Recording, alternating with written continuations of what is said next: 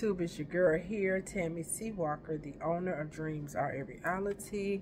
I created this channel to provide light and love. I just want to hit you with a little something. This is more in line with my information that I do about dating and relating. So before I get started, please hit subscribe, please hit like. Thank you. So just briefly, I want to touch on dating after 50 years old.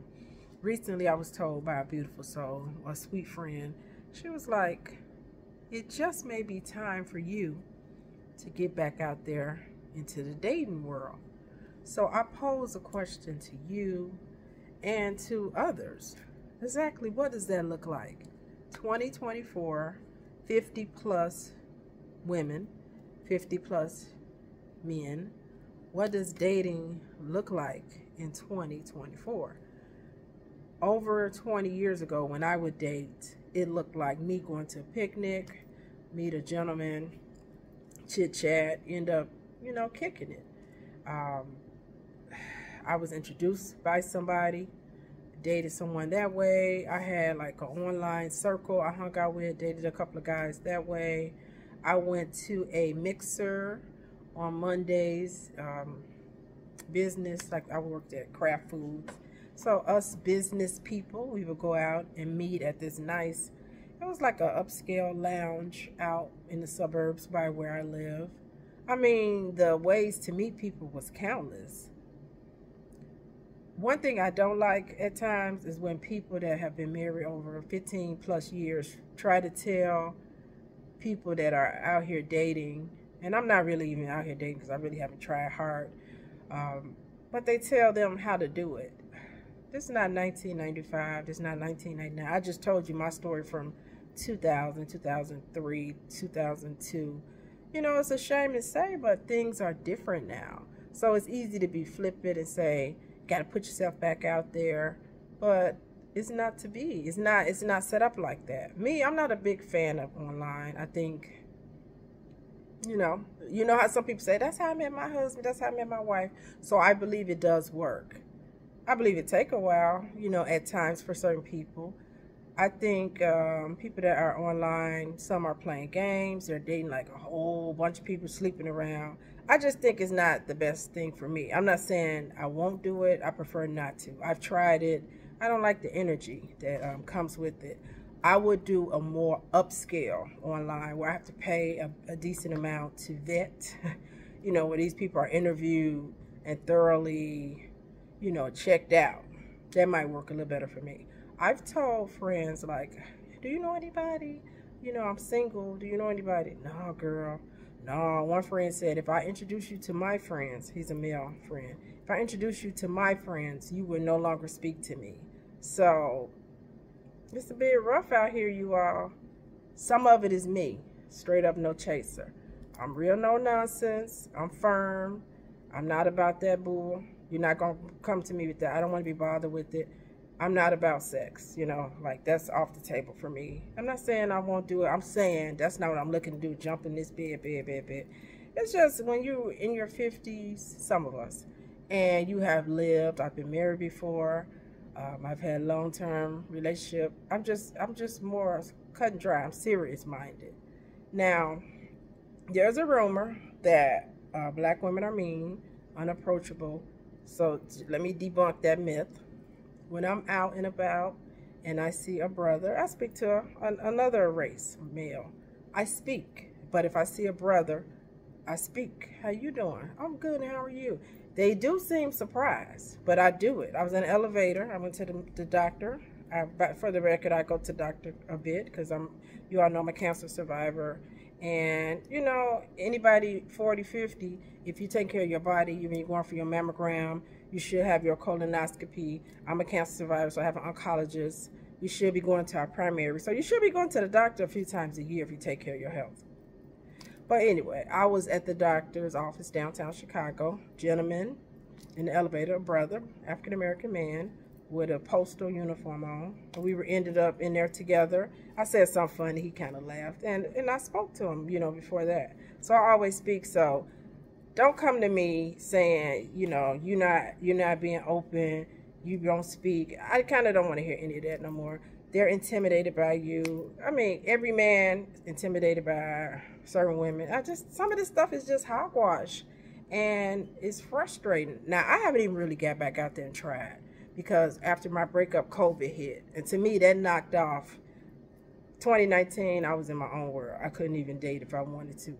That was when I did try online and ran into two very strange characters. Never got to meet him, didn't want to. But then COVID hit, and so that's pretty much, that was a wrap for me. And then I won't even bore you with some of my details of after that. But now it is 2024. So last summer, I went to a very nice retirement party. I went to a very nice birthday party. I went to a rooftop something with my friends. I was out. I went to Nashville, all through the airport. I went to a wedding. So I was out. So nothing. No guy at the retirement party. They were like not even friendly. So what are you supposed to do, people? It's frustrating for those that really try hard. I'm not there yet. But I just hate when people try to blame ladies. And I talked to my therapist about this. She said, I have a caseload of women like you. Beautiful, smart, funny, single. And we get blamed for this. You're too picky. You're high maintenance. It's all bullshit. Excuse my French, you all. It is. It's a bunch of excuses. And it's not fair to blame decent women and men on their singleness. I have some great friends. My friends are look better than yours. I'm just being silly. I have very attractive friends, educated. You are educated, not educated, but business minded. Education is either here nor there. That's not the deciding factor. But these are very sweet ladies.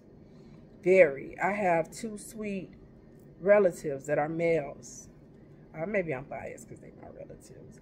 But I know people that are genuinely good people, and they want to get married and settle down. And the pickings are slim. It's like, where are the men at? The type of man that I like. Attractive, God-fearing, funny, quiet. I do not like big mouth men. I'm 5'7", so I do prefer a bit taller. They like to play tennis or go to the movies or go bowling or go for long walks or travel. They like concerts, whatever. I love sports. I'm a big Bulls fan, big Bears fan. So that's me in a nutshell, a short version of me. Where are those type of guys at? And I like age-wise, I'm 53, so 47 and up. I don't like older men. Like, that can't get around and all that stuff. I'm just not interested. So again, I say, for the ones that's over 50, we don't want to hear, don't be flippant with us. We don't want to hear it, because some people, they did their work way more than me, and they're not meeting anybody. So it's a bit tough out here. It really is. Me personally, I think God will provide what I need in his timing. I feel like it's organic. I don't like jumping online and being desperate trying to find somebody. I did that 20 years ago, and it just don't work for me. And when you have an energy of desperation, you're gonna get somebody, but you're gonna wish you hadn't. And so I just rather not. Hold on, you all. If you are over 40, over 50, you're dating and you're frustrated, I feel you. But keep the faith and stick to your guns about what you want. Now, let's not be unreasonable. Some people do this. He got to be 6 feet, 3 inches. What if he 5'11"? No, I don't want him there. Well, see, do you really want to date? You gotta be honest. No kids. Okay, he has one daughter. She's like 17 or 18 or 20. Nah, I want no kids. So some people are shooting themselves in the foot. You got to be flexible. I think that's the key. You know what I'm saying? Don't ask for stuff you don't have. He's got to be a millionaire. What? And I'm not going to talk about credit score. I don't even want to. We're not doing that. We're not doing that. So that's my story. I'm sticking to it. Give me your feedback, your comments. I would love to hear all about it. Tammy C. Walker signing off. All is well. Everything's working out for my highest good.